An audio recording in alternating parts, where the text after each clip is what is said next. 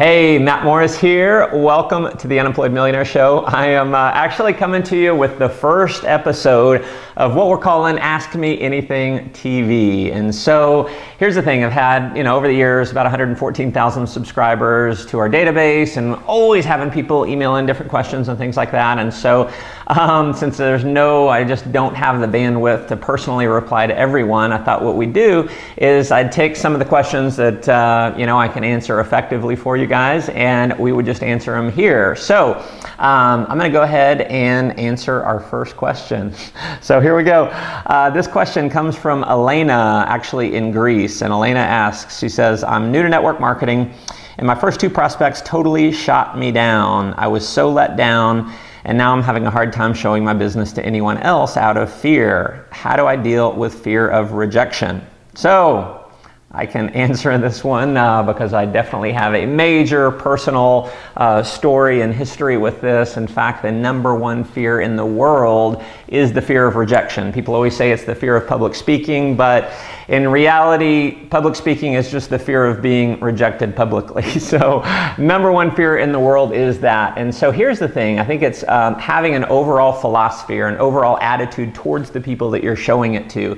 If you come with the mindset of, you know what, I've got to get this person enrolled, or I really want to get this person in my business, what happens is you have all of this expectations towards what's going to happen. You really want to get them in. And so here's the attitude to have is, number one, realizing that your job, when you're exposing someone to your network marketing opportunity, your job is not to enroll someone. It's really to do two things. Your job is to expose them, to have them see it and have them understand it, and that's it.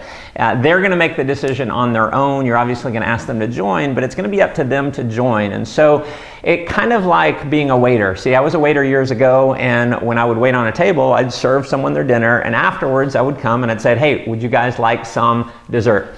And so if they said, no, I don't want dessert, did I get upset? Did I go in the back and, oh my God, I can't believe they don't want dessert? Not at all. They just didn't want dessert. And I didn't go in the back and go, this restaurant thing, it just doesn't work. Desserts are a scam. I didn't say any of that. Obviously, that would be ridiculous. And so here's the attitude that you've got to have. You've got to look at your opportunity as dessert for life. Does everyone want dessert for life? Well, no, they don't actually. And so I know in your mind, you're probably thinking everyone should do this, but everyone's just not going to do this. And so some people want dessert, some people don't want dessert. Either way, here's the deal. There's another table that you're going to talk to next. They may want dessert, so you just have to show it to them. And so here's the thing. The attitude I think that you need to have is just posturing up. It's saying, you know what, if they join, great. If they don't join, that's great too. It's disassociating yourself from the results. If you disassociate yourself from the results, you don't have the fear of rejection. And I'm going to give you a quick strategy here on how you can eliminate the rejection just by what you say when you set up your opportunity. And so if maybe you're showing a video presentation, or maybe you're about to go through, a PowerPoint or whatever it is, however it is that you expose your opportunity, set it up this way. And here's how I personally would set it up, is letting them know, listen, I think you're going to see this. I think it's going to make total sense for you, and I think you'll be excited. But listen, makes no difference to me either way. I just wanted to give you the opportunity to see it. And see, what you're doing in that case is you're letting them know you're doing them a favor, they're not doing you a favor. So here's the attitude to have. It's not being needy with your prospects. The fear, in many cases, comes from the neediness. And so your prospect will smell neediness like a dog smells fear. And I'm going to give you something that was so true for me. I used to be so pent up with, just fear. It was gripping me. I had a hard time doing it. When I finally said, you know what, I'm just going to have fun. I'm going to go show it. I'm going to sort versus sell. A mentor of mine told me years ago, he said, professionals sort, amateurs sell. Your job is to sort through and look for the people who are looking. And here's the attitude. When you stop being afraid of people saying no, they start saying yes.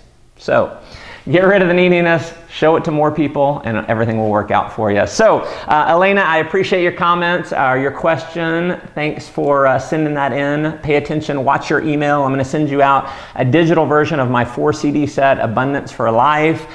And so now, for everyone else, I want to hear from you. So join the conversation below, send us a comment, any additional insights or any feedback that you might have for Elena, go ahead and fill that in on the comments below. And if you have a question maybe that I can answer for you, shoot me over an email at askmatt@mattmorris.com, and I will do my best to answer you right here. So hope you enjoyed the episode. Be sure you're subscribed to my YouTube channel, and feel free to share this with your friends on Facebook for some additional insights and strategies that I only share by email. Make sure you're subscribed over at mattmorris.com. So thanks for listening in, and as always, make life an adventure.